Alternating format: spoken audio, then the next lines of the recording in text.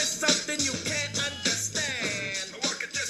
Hello, this is Wil, your werewolf, and this is Werewolf the podcast, and this is episode 14, and this is just a simple story about killing a man. He is living each second in fear of his life. He has never felt this alive.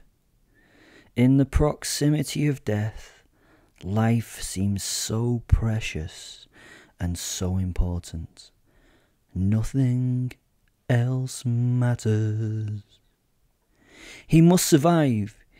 He must. He thinks of the family that he now detests. His fat failure of a wife he has begun to hate, and his spiteful, spoiled sprogs. For the first time in many years, he wants to be with them and seek comfort in them, take them into his arms and love them again.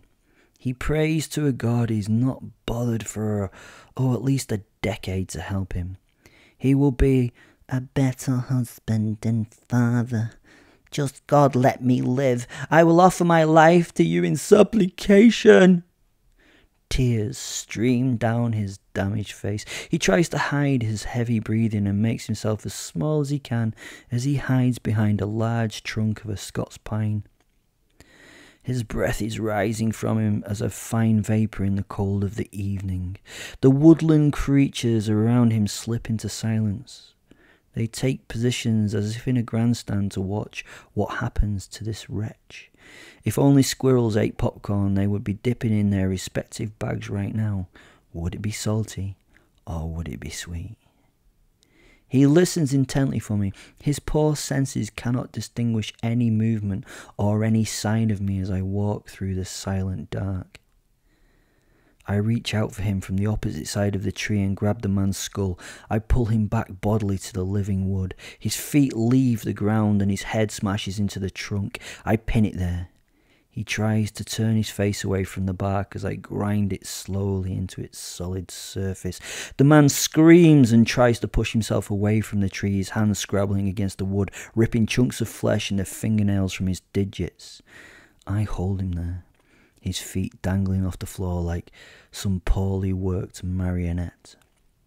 The rough surface of the wood acts like an organic cheese grater, rending the flesh from his skull randomly, but creating a very pleasing pattern of scratches and tears. This making of the visual runs in perfect synchronicity with the agonised cries. I just enjoy the moment as is, but he soon starts to weaken in his fight to escape, and the moment becomes less fun.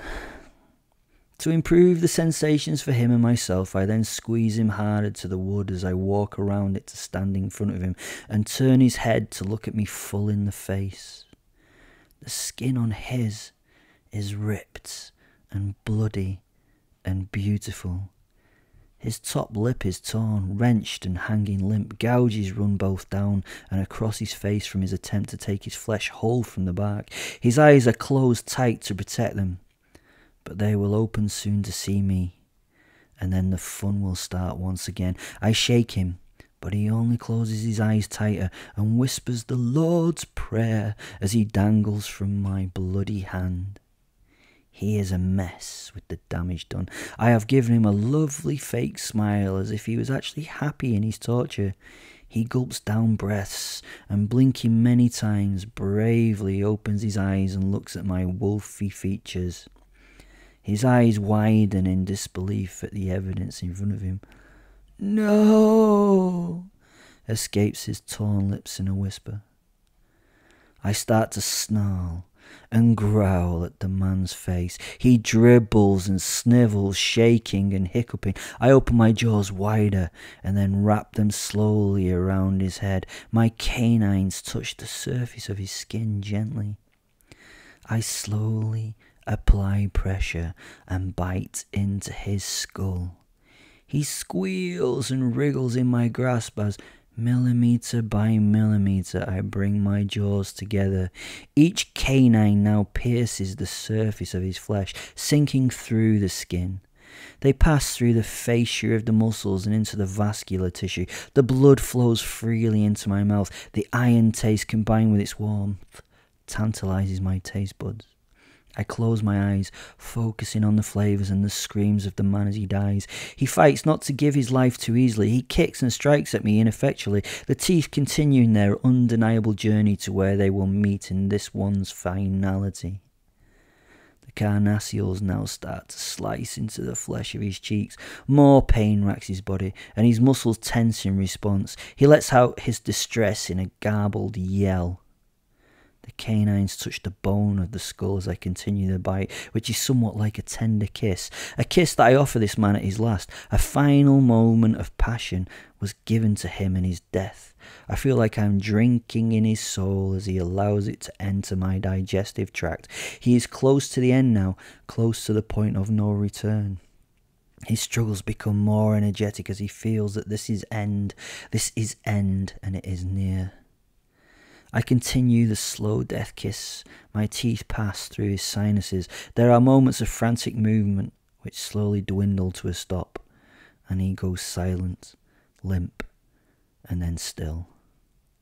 I continue the bite and feel the bony plates of the skull cracking and crunching as my teeth come together through the soft mush of his brain. His life is gone. His soul is mine.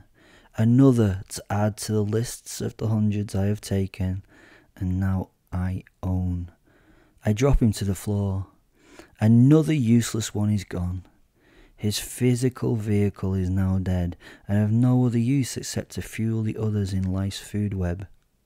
I smile, and think of the last few minutes of pleasure as I settle to eat my share, leaving much for the insects and the worms to return to the earth.